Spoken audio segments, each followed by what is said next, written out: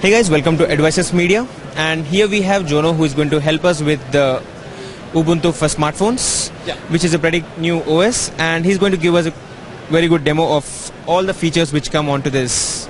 So, absolutely. So this is Ubuntu for phones.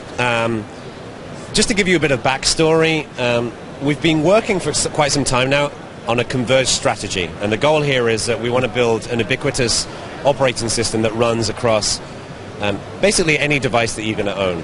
So we started this out back in 2004. We released Ubuntu for the desktop, and it quickly became the most popular desktop Linux. We then released Ubuntu for the cloud. It's the most popular OS in the cloud. And then we started working on devices. We have Ubuntu for the TV, Ubuntu for Android, where you can boot a full Ubuntu desktop from an Android phone. And then on January the 2nd, we launched the Ubuntu phone. So let me show you how it works. So this is a Nexus, a Nexus. The Samsung Nexus? This is the Samsung Nexus phone. Now, part of the goal here was to build an interface that doesn't require any hardware buttons. All you really want is screen, and that's the goal here. So when you switch it on, the only button you really need is a power button. You see the welcome screen, and this is not a lock screen. Okay. Lock screens are this artificial barrier between you and your content, and a core focus of what we're trying to do with Ubuntu is to provide a very personalized operating system experience for you. In many cases with an OS, people have to go, and if you want to access your music, you have to load your music player. If you want to access your videos, you have to load your video player. If you want to find your applications, you have to load an app store. We kind of did away with a lot of that in the Ubuntu phone. So you see the welcome screen. This is basically a reflection of you. So this is it tells you how many tweets you've received, how many new mails you've got, or how many missed calls, that kind of stuff. But this is actually an artist representation as well. This changes depending on who's using the phone. So your welcome screen will be quite different to mine, as an example.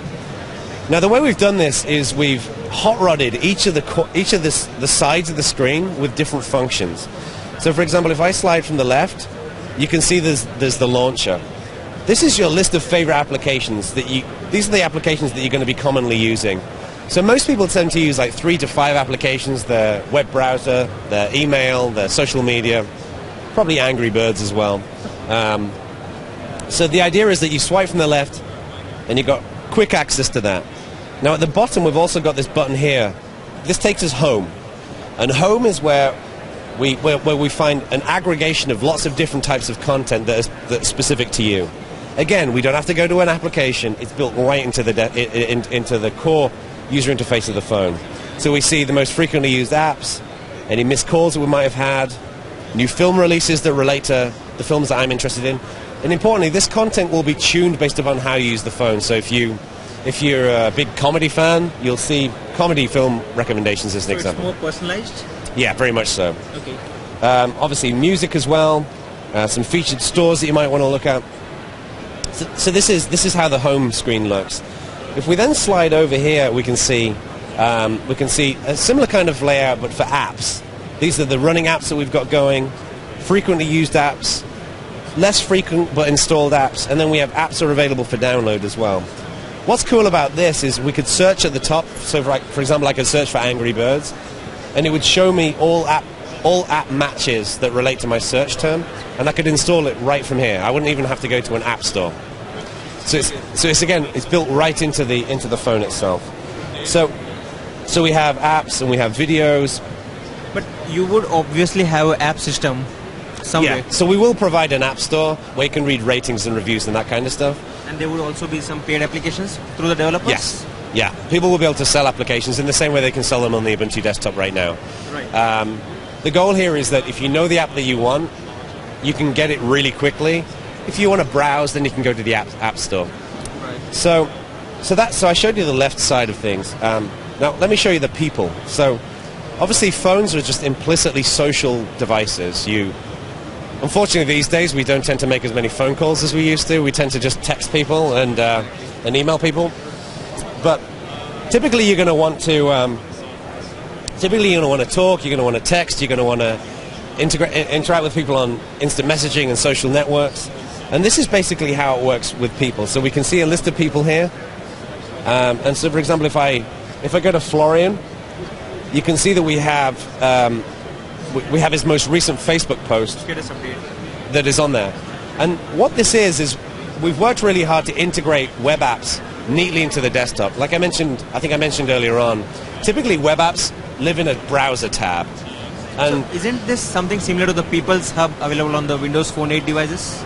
It's kind of similar. It's kind of similar feature.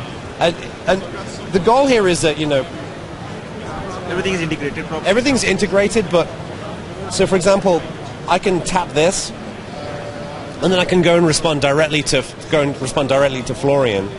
And we have at the top, we have a messages view, and this shows you all of your messages, whether it's instant messaging, email, Facebook, whatever it might be, all in one place. It's not the notifications area, it's for the messaging part. Yeah, okay. Exactly. So this is the messaging menu.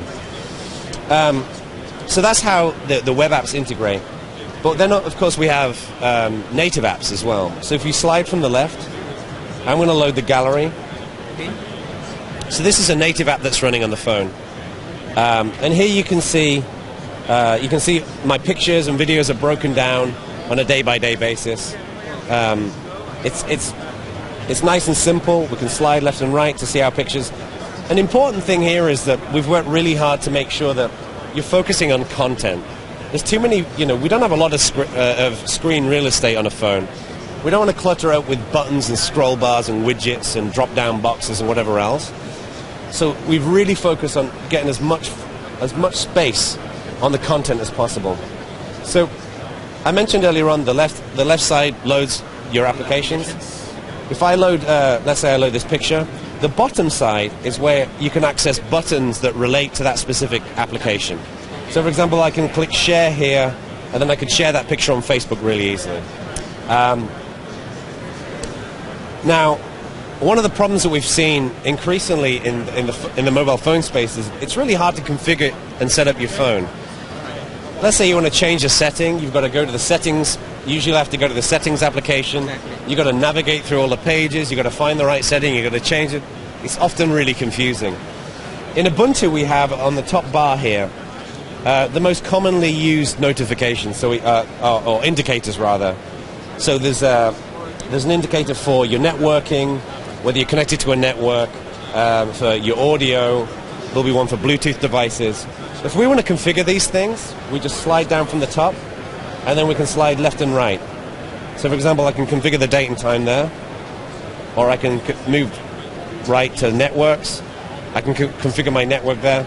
So these are the most commonly used things that people need to tweak on their phones. And it's, again, you don't have to move out of your application to do that. Wow, that would actually save a lot of time. Yeah. You can obviously skip from different settings right away from the top. Exactly. Okay. And then the right side, I mentioned left side is for loading your applications. Bottom edge is editing your application. Top edge is for settings. The right edge is for multitasking. So this is how you can flick between different apps that are open. So this is almost like Alt-Tab. It's just really quick and easy to flick between your applications. If you want to get back to your home screen, just flick left to right, and then we're there. And that's how the phone works. Wow. That was a great demo. It's mind-blowing actually, seeing all the features coming out here. Thank you. So the thing is, when do you actually expect manufacturers to release phones without an OS installed onto it? The goal here is we want to work with handset manufacturers and operators to ship a phone pre-installed with Ubuntu phone. Any positive note on that end? Any good deals going on that? Yeah, we've had a tremendous amount of interest. Ever since we announced this, there's been a huge amount of interest. A lot of excitement about it. People think it's a beautiful product. Now is a great time. The mobile industry turns around about once every 3 to 5 years. Like 3 to 5 years ago, it was all BlackBerry and Palm. That's all changed. So there's a good opportunity. I mean, from what I've seen, people don't love their Android phones. They accept them for what they are. And there's an opportunity. I think Ubuntu's a beautiful OS. It's got a long heritage of being a very open platform. So we could have the best of both worlds. Sure, thanks, Jono. Thanks for a great demo. Thank you. Thank you. So this was a quick demo of the Ubuntu for smartphones. Stay tuned on Advices Media for more.